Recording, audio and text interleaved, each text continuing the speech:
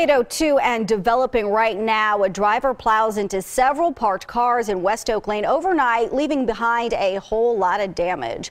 Eyewitness News reporter Cranmore joins us live this morning from the scene of that accident to show us exactly what happened here. Crystal, good morning. Good morning. Well, Jan, as you can imagine, residents here are devastated. And now that it's daylight, they're getting a first-hand look at some of the damage. You can see behind me near that red car back there that neighbors are getting a look at the damage that driver left behind sometime last night. Now, this is video from moments ago. You can see neighbors coming out, taking photos and documenting all the damage on their cars.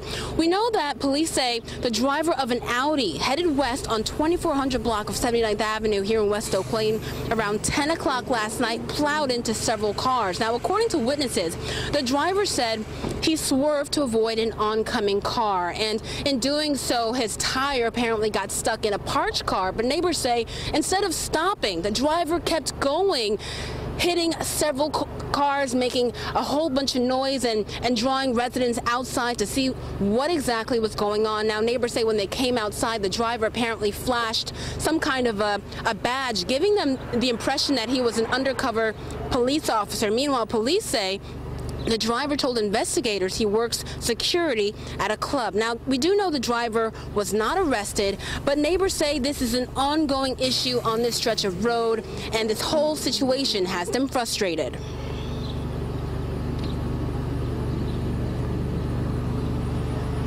This is a problem on this block because it's a 25 speed limit, but it keeps happening. It happens at least 2 times every year. This time we were affected. 3 weeks ago, my neighbor was affected, and we've been helping him with not having a car.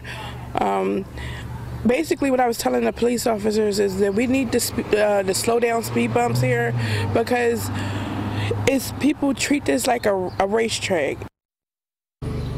And again, back here live, you can see residents kind of congregating in the middle of the street here, just looking at all this. And again, as we mentioned before, that this is not the first time this has happened, according to neighbors. They say this is about the second time this year where a driver has raced down this road and apparently hit several cars on this road. Now, as you can imagine, tomorrow is Monday, the start of the work week, and a lot of people don't have a ride to work. That's the very latest here in West Oak Lane. Crystal Cranmore, CBS 3 Eyewitness News. A terrible way to start off the week. Okay, Crystal, thank you.